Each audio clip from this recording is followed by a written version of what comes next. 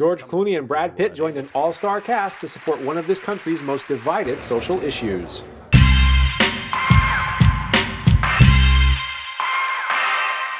Californians voted in favor of Proposition 8, thus rewriting the California state constitution to add a ban on marriage for gay and lesbian citizens.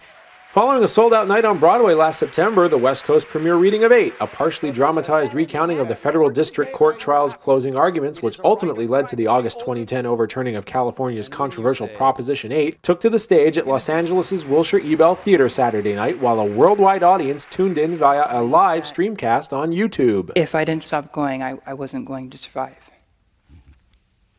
What did you mean by that? I would have probably killed myself. As you sit here on the stage tonight, and you hear the words being said, and you see them on the page, do you ever sit there and go, I'm not in America right now, this can't be it? Completely. When you had a doctor on the stand saying that if we legalize gay marriage, the next thing that we're going to legalize is child molesting and polygamy, I mean, that's insane, absolutely insane. I can't believe someone would actually say that or think that. You believe that after the Netherlands legalized same-sex marriage, the Netherlands went on after that to legalize incest and polygamy and... I mean, who told you that, sir? It's in the internet. I'm 45 years old. I don't think I'm anything other than gay. What happened? Didn't we just progress? Didn't we move from 1950? Haven't we evolved as a nation, as a people? Why are we so afraid? Why are people so afraid of gay people? Why are people so afraid of women? It is baffling to me. It really is. And yet the fight has to be, we have to wage on. We have to keep fighting because there is prejudice and there is hatred, and most of all, there's a lot of fear. And I think that's what it's about. And if people could just realize there's nothing to be afraid of. It's about love. It's about, you know, if we're talking about hatred between two people, maybe be a little afraid. This is about love. It's a no-brainer.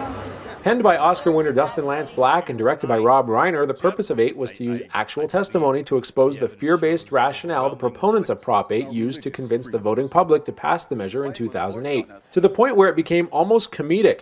Witness the exchange between Clooney's David Boies and John C. Reilly, portraying a traditional marriage expert and star witness for the Prop 8 side. 7-12, you said that you were basing your analysis on the work of highly regarded scholars, and then you say... Okay, I gotcha moment.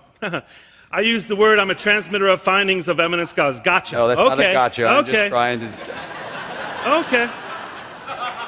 What I found heartening and hopeful was that the fact that these people, it was revealed that the other side of this issue, not my side of this issue, have absolutely no argument, legal, earthly, or otherwise, why gays and lesbians can't be married. They were caught so much with their pants down, and their ignorance and the ridiculous kind of arbitrary moralizing of their argument was just laid bare, and that I loved. And I'm glad that we got to see those words and hear those words tonight, and that there were 200,000 people on YouTube watching the live stream.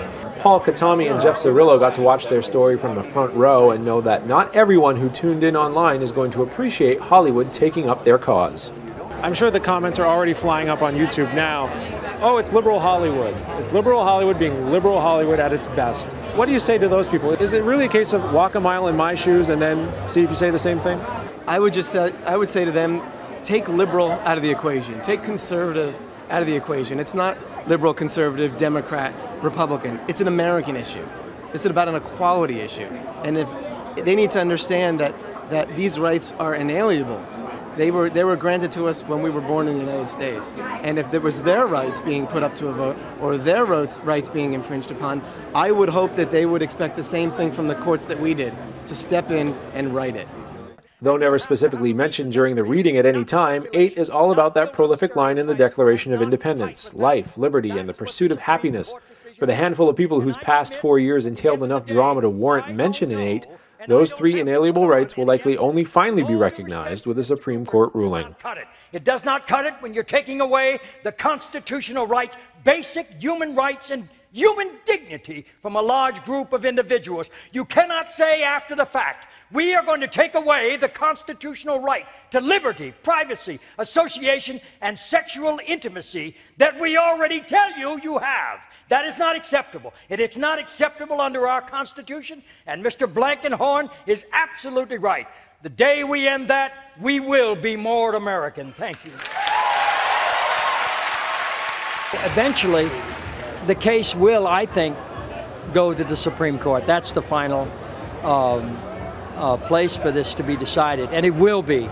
And I think historically, Mr. Boies and Mr. Olson will win there. And you know, in the future, who knows how many years or decades from now, people will look back and say, what was the big deal?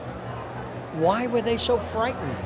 Presented by the American Federation for Equal Rights, 8 is being licensed to colleges and community theaters for free for the next year in the hopes that it will spark dialogues, understanding, and action. In Los Angeles, Scott Edwards, CBSNews.com.